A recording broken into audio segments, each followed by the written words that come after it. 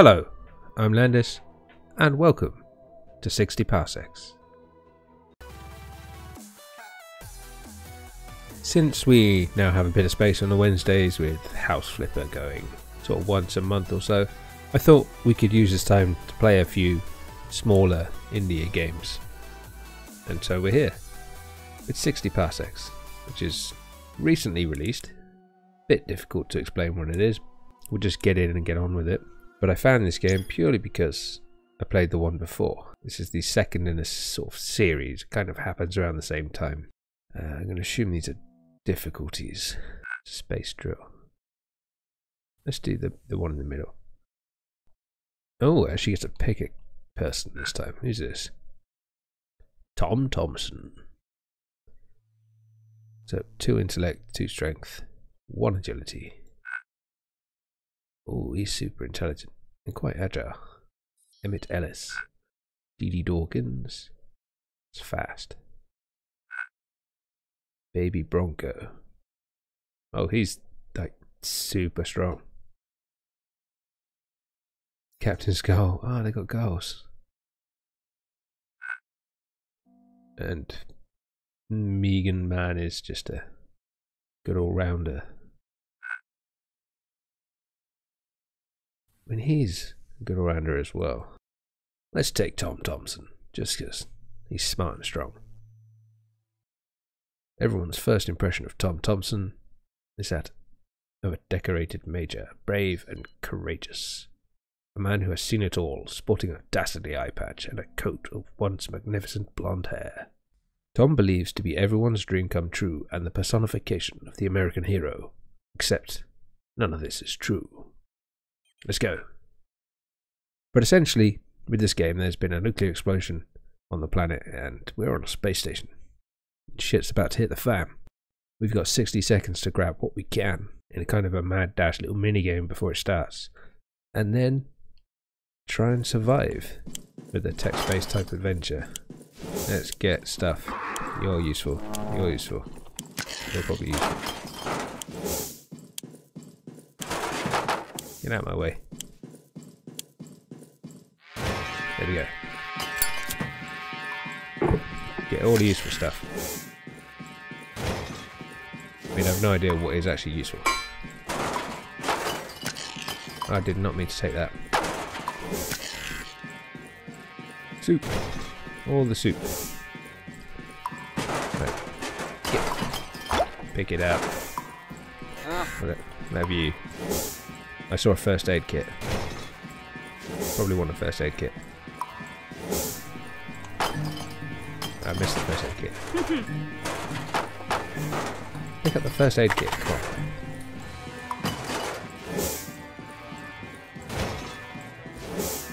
Okay. We're running out of time. Sock. More soup. That's it, we're gonna have to go. Oh, I have no idea what I got and if any of it was any good. We're about to find out. But after this little mad dash, it turns into sort of a text-based random choice. RNGesus type of thing. With lots of me talking. Day 1. Come back later. Please have a nice day. Alright, so the sock puppet stops insanity. First aid kit treats sickness, that's good. 6 soup. Got a lighter. Main computer. Check the star log.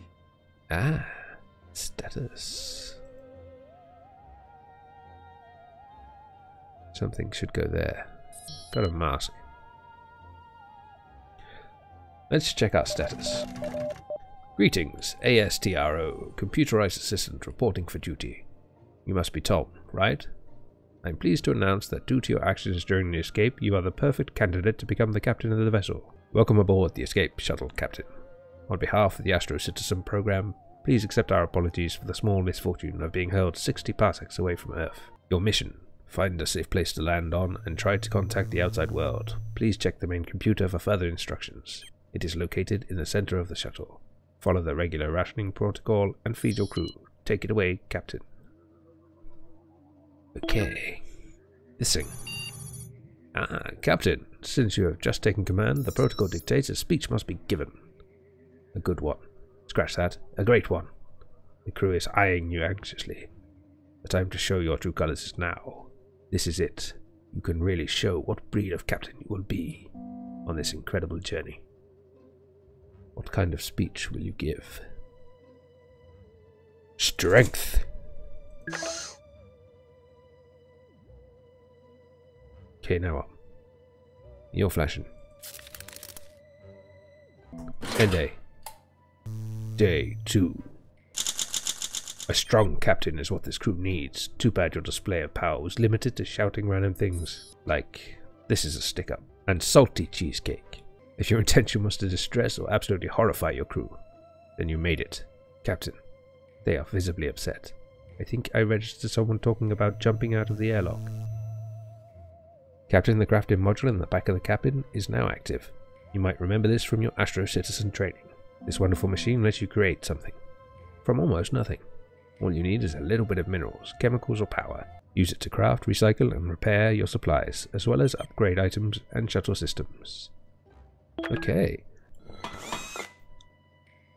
Items to craft. Artifact. Tape.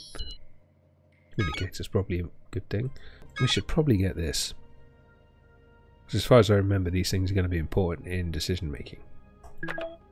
So we'll have a communicator. Captain, there appears to be an error. I am broken. Please fix me. System error. Quick action required. System error. Please, Captain, do something. Do something. I'm not sure how long I can stay operational. Act fast. Well, probably intellectual. Don't want to twat it, and we already fucked up with a strength check. Everyone's okay. No food today. Day 3. Hello there, Captain. I'm happy to report the error was fixed. I just wished you were a little smarter about it. Pushing every button with no rhyme or reason really wasn't the best approach. I'm sorry about electrocuting the entire crew. You unknowingly activated the anti-hijacker countermeasures while trying to fix me. You should have been more careful, Captain. Crafting completing. New item available. Yay! So we failed again. It's a daydreamer. And there's our radio. What else can we craft? Moon pig. Tape. So both of these need the rest of the minerals. Not recycling anything. The upgrades all need power. Yeah, let's build some tape. That's going to be useful. Let's see what decision we can fail on this time. Ah, see, yeah, we need tape. Or a book. Should have got the book. Captain, there's something that we need. We need... Alright, yeah, Can you hear me, Captain? Ah, you say ah in these situations, right? I hate raising my volume, but the malfunctioning body odor removal filter is making a racket. I think it's malfunctioning. Want the handbook? Fuck it, I'm not using soup. Soup's food. Day 4. Good news and bad news, Captain. Protocol dictates that I deliver the bad news first. Body odor removal filter is no longer working. Ergo, the smell. Good news is, the noise is gone. Thankfully, it wasn't an essential system. Not for me, anyway. Your crewmates appeared disappointed by the smell. We have our tape. Ooh. Ah, so it tells us about them. And we're on day 4. Should probably feed them. Let's upgrade the system. No idea what that does. But it's probably something we want. We found a small metal box in one of the compartments labelled "to set, to open." We could take apart the lock and gather some elements from it, ignoring what's inside. We could try to open it. which would require deft fingers. Which will it be? Oh, we don't have that good at agility. Let's do the intellect. Although we failed on everything. Actually, so hang on, first day we couldn't build anything. Second day we built the radio, third day we built. So yeah, we should probably eat something.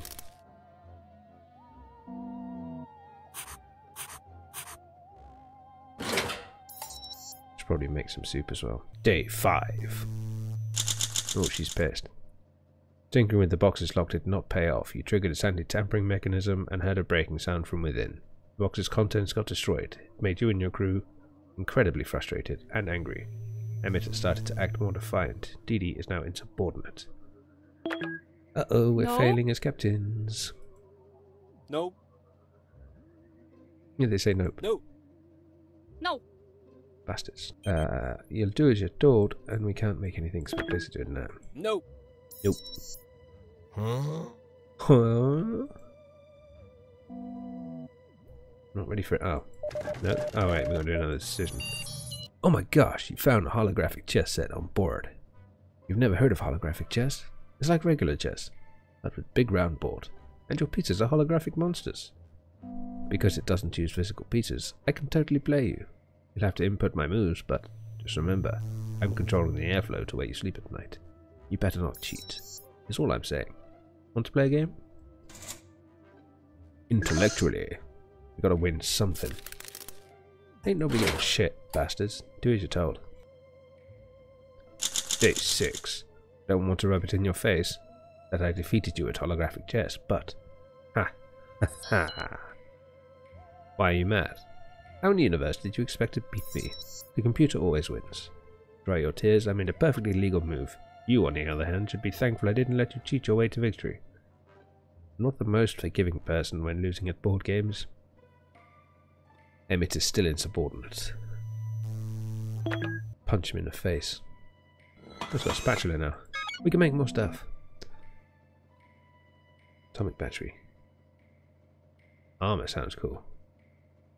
Don't have any bloody... Upgrade. Can upgrade the sock puppet. Running out of stuff though.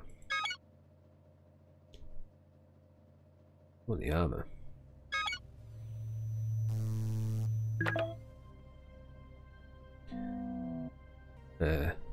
Nope. No.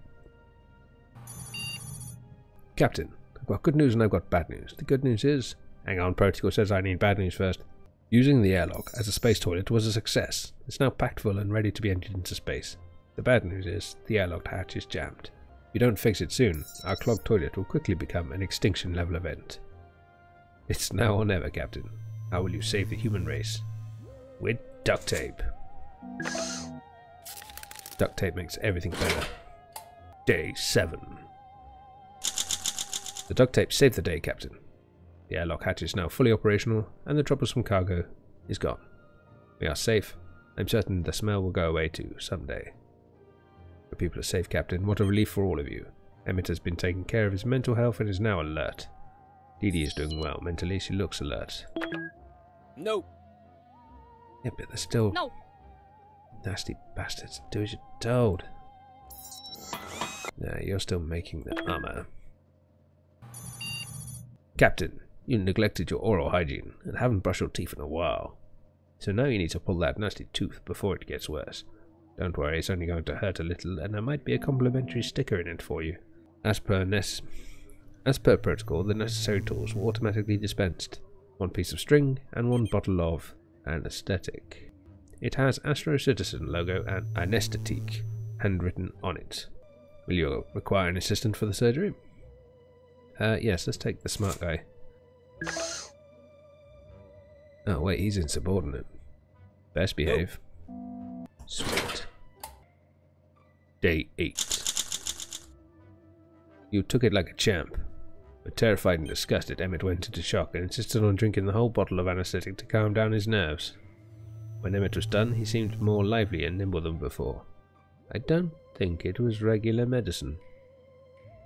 Dee Dee looks alert. New item available. Armor. just put pads on the spacesuit. Nope. Nope. We ain't getting any food because you're in support. No. No. Right, so can't upgrade that. Can upgrade a mask. Let's upgrade the mask. Nope. You can have some food since you're hungry. Everyone else can wait. Ooh. While doing a routine cleanup of my database, I came across a blueprint for a device called the Flux Capacitor. If installed, it might allow us to find our way home. However, it needs to be assembled.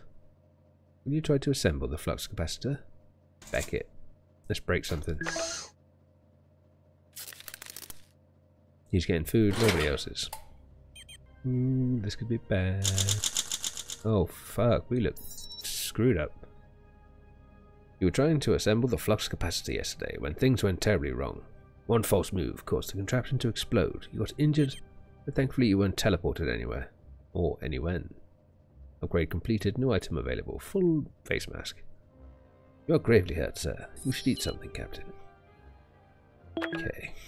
Nope. Nope. Naughty girl. Is his health okay and sanity okay?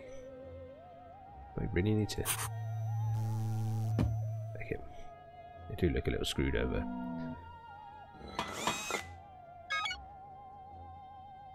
Oh, wait, let's upgrade the communicator. Your attention is required, Captain. This is the most abnormal. We are registering unknown transmissions, but I cannot identify who is sending them, and more importantly, what they contain. It might be a solar flare interference, or worse, a new type of Soviet encryption. We need to decipher these signals as soon as possible. For all we know, our survival depends on it. Who do you want to put in charge of monitoring these communications? Emmett, even though he doesn't do what he's told and needs to shave. Day 10. Shit, we need food. First contact.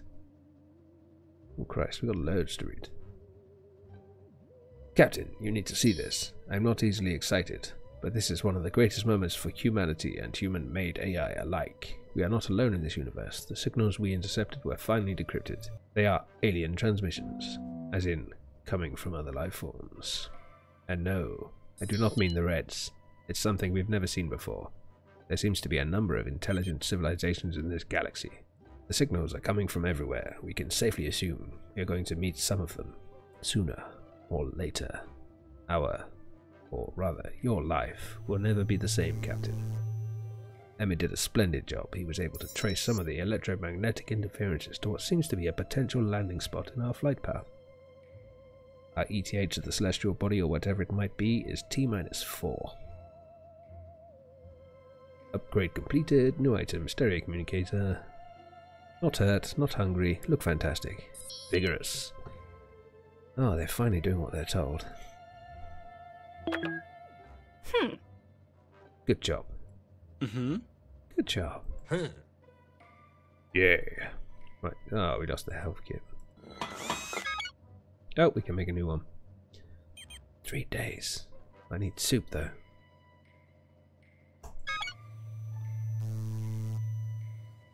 Soup. Attention. Captain, I'm detecting a leak in our reactor coolant system. In case you were wondering, that is not good. Did I mention you should not inhale anything that comes out of the reactor? Please, don't. Also, how are you going to fix it? With a mask. Day 11. I cannot determine if you actually read the Fix a Reactor Astrocitizen leaflet or if you just made random motions trying to see anything through the mask. But the leak is no more. You will be happy to hear no one has inhaled any of the coolant vapor. Well done, Captain. We're still on approach to a potential landing site, ETA T-3. And we got some soup. Let's make some more soup. Because we're gonna need it. Ooh. Captain, I am detecting a troubling buildup of mental tension. Recommended course of action, throw an epic party. I took the liberty of inviting myself. Invite the entire crew? But of course. The more, the merrier, I guess. How about we invite someone new, eh, Captain? Someone you don't know. Or we make ourselves a new companion. Yes! How do we do it? Well, we'll do it with a sock puppet. Because reasons. Making soup using sock puppet. Make it so. Day 12. That was one super party, Captain. I loved how you put a sock on your hand yesterday and pretended it's a person. A mysterious Mary Jane. Apparently, you've had quite a lively debate with it too. Well, desperation breeds unexpected chatmates, doesn't it? I found it a little weird when you started arguing with the sock and eventually tore it apart. You've got quite a temper, Captain. The most important part is you blew off some steam. Course has not changed. We'll be arriving at a potential landing site soon. ETA T-2. You remain vigorous. Crafted completing. You're now peak mental. Oh, we're hungry. We're all hungry. Oh, I don't have enough soup for everybody. Ah, balls. Soup. And then let the crew eat, because we're nice. I'm doing today. Long-term space travel presents many risks to one's physical well-being, from muscular atrophy to laziness, to diets notoriously high in sodium. I'm concerned about the decline I've seen in the entire crew's physical fitness since our little Shorjan began. Shorjan? What's a Shorjan? I recommend a daily regime of movements that use only your own body weight. You don't need any equipment for those, just gravity. Or artificial gravity. Any volunteers for a workout? Me. And boom.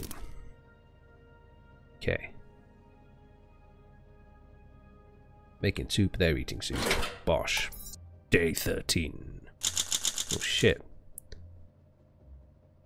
Impeccable form, Captain. Pull-ups, planks, squats and lunges. In this environment, you even added extra weight by lifting the spare parts for the shuttle. Sweaty and roaring, you crushed that workout like an empty can of soup. You truly are a model astro-citizen.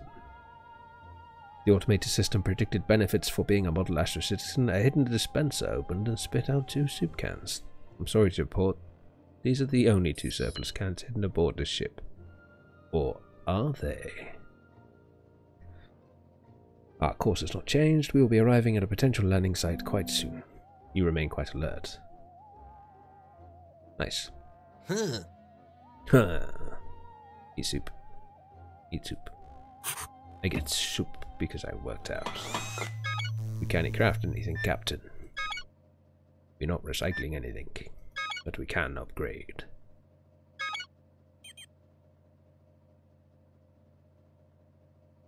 Upgrade the armor. Make it so.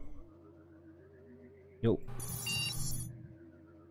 Captain, I protest. Your self-appointment as the captain of our vessel does not grant you the right to injure your crew's heads. This also includes accidental flying soup can-related injuries. If you have anything to treat the wound with, I strongly suggest you use it. Oh, duct tape. That fixes everything. So I obviously hit Emmett in the face with soup can. Good reasons. Make it so. Day 14. He still looks fucked. There are approximately 1,337 possible applications for duct tape. Tending to wounds is, of course, one of them. Even if it is only a makeshift dressing. Upgrade completed. New item available. Well, he's still hurt. Wait. It's hurt. It doesn't say hurt. Okay. Oh, look at that armor. Got no resources. Okay, so we're done with that. Ooh, strange new world. Sir, a big, really big surprise has cropped up on my scanners. A dark, swirly skied planet is dead ahead. It's covered in a giant storm, but beneath the dark swirls my scanners detect hazy, indistinct heat signatures, and a multitude of structures. The thunderous world is probably an improvement over this mind-boggling empty vacuum. Should I initiate the landing protocol, Captain? Engage. Actually, how is everyone?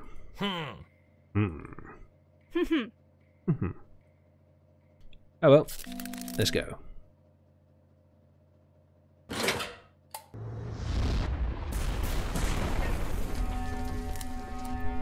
Day 15. For bonus. On our descent towards the storm-ridden planet, crewmate Ellis piped up and said, "That's no storm. That's nuclear winter." He posited that this world has seen a nuclear war in its recent history, and we are witnessing the fallout. However, he said, that with you in command, we could weather anything. With Emmett's note in mind, you beautifully directed our craft past the worst of the storms and onto a safe resting spot on the planet. Unfortunately, however, atmospheric electricity fried the communicator on the way down. Once on the ground, Emmett looked out and realized that wasn't just nuclear winter. This was something else. This planet's surface has experienced a number of wars and traumas. Nuclear or otherwise, we'd best be wary while exploring, Captain. What? Captain, the expedition module in the back of the cabin has been activated. My advice? Order someone to put the spacesuit on and send them outside. We must learn everything we can about this place. One small step for the Astro Citizen, one giant leap for whatever's left of humanity. Okay. Yeah. He's hungry. Eat. Still can't craft anything.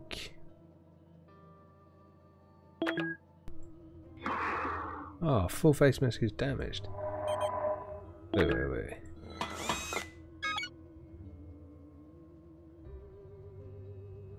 If it's damaged, we can recycle it, but we won't be able to make another one.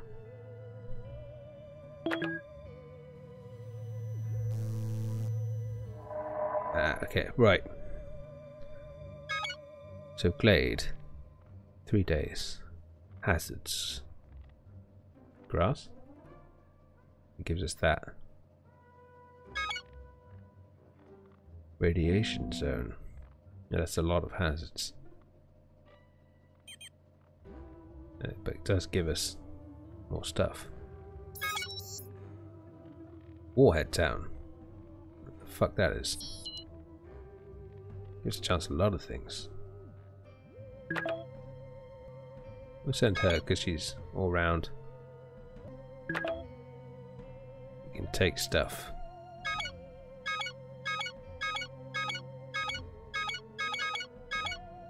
Armor. And a lighter. I don't know what that is. Ooh, I can upgrade. So she's off to do that. He's hungry and getting food. Daydreamer, alert, vigorous, alert. Alert, hungry and hurt. Ooh, decision to make. Captain, we're able to detect transmissions of unknown origin. Unfortunately, the communications console has been damaged during landing, and we cannot make anything out of them, or reply, for that matter. We could hardwire a primitive field communicator to bypass the damaged subsystems, and access the shuttle's external transmitter and receiver. Yes, do this. That can't end badly. If you enjoyed this episode, and would like to see more, don't forget to tickle the like button, perhaps subscribe and check out the rest of the channel. Or why not join us on Facebook, Twitter, Discord and Patreon. Links are in the description and rolling through the credits right now. I've been Landis. This has been 60 Parsecs. Thank you very much and see you soon.